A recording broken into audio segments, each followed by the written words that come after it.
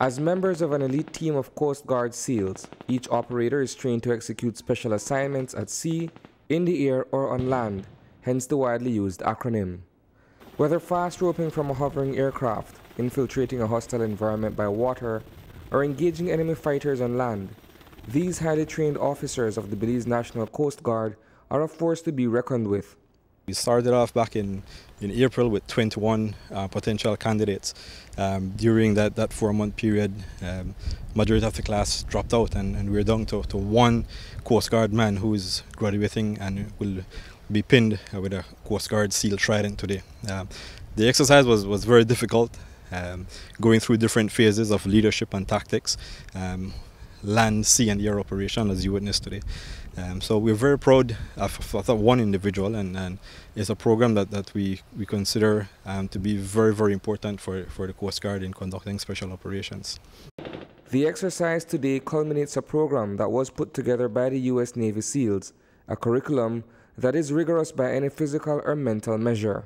We believe that we are preparing our candidates well. We're doing our best to get them prepared for this exercise and training. But it's a very difficult, very difficult course. We will continue to try to increase our numbers.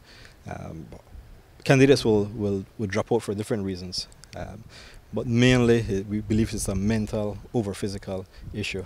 We think that once the guys stay in the system a little bit longer, toughen up mentally, they will be able to pass this course. Now, I've been made to understand that this is the culmination of the program in its entirety. Will the Belize National Coast Guard be adopting this program to graduate SEALs on its own? Yes, we will continue with this program.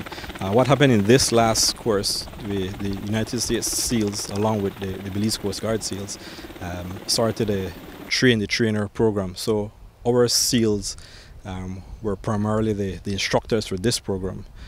So it's a program that will continue, and our SEALs would adopt the entire program and ensure that it continues. Designed to disorient the enemy, flashbang and smoke grenades, as well as a chatter of heavy artillery, all simulate the battlefield experience. In the real world, Coast Guard SEALs have been deployed on a number of sensitive operations locally. They would go out on special operations meaning anything not routine, high-risk operations, counter-drugs, counter-narcotics operations, the frequency of which we will not be able to discuss on air, but they are involved once we believe the tempo of that operation requires a more specially trained, specially equipped group of men, and then we would launch the Coast Guard SEALs into that mission. Reporting for News 5, I am Isani Cayetano.